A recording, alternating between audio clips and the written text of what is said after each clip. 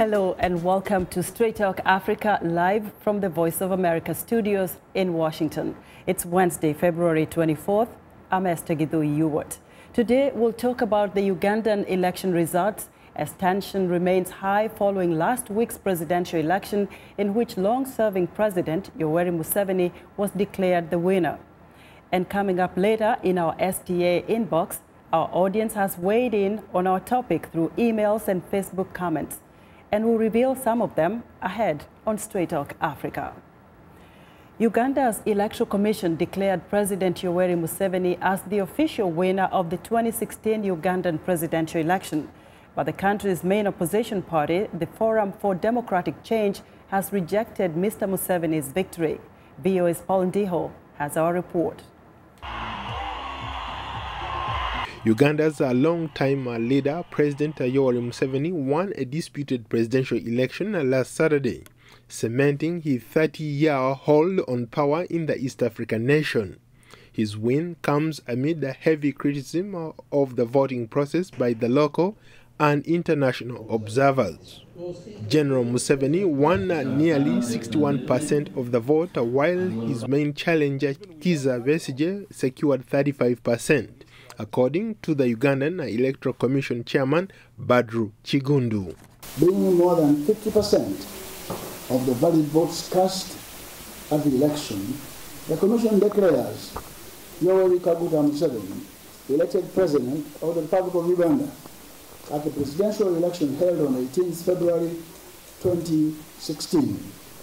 Edward Kukan, chief observer of the European Union mission, criticized the ballot process and says the election was conducted in an intimidating atmosphere and that the nation's electoral commission is not independent.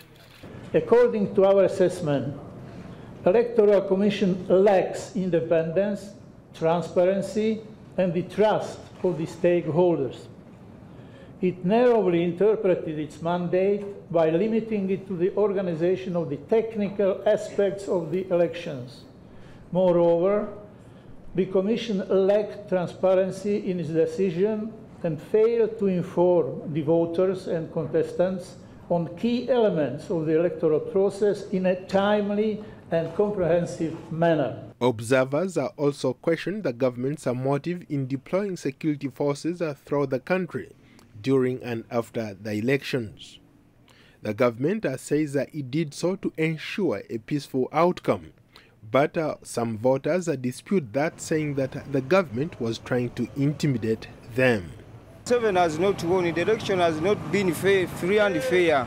The election has been, they have brought army here, policemen here. They are trying to threatening people here. Opposition leader Kizza Besigye, who has been detained multiple times since the election results were announced, has now called on his supporters to protest the election. If the regime continues to restrict me, to detain me in my home, illegal as it is, I call upon all of you citizens to protest this.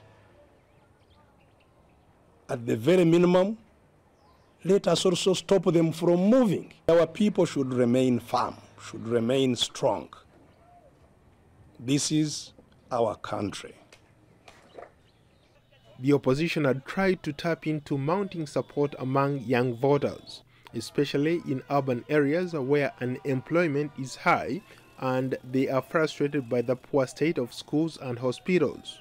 But the ruling National Resistance Movement Party says Museveni's victory shows that the opposition failed to offer any serious alternative governing plan, apart from empty promises.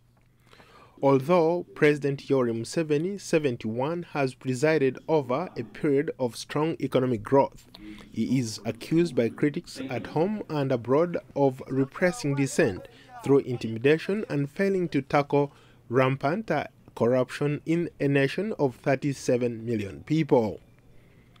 Paul Ndiho, VOA News.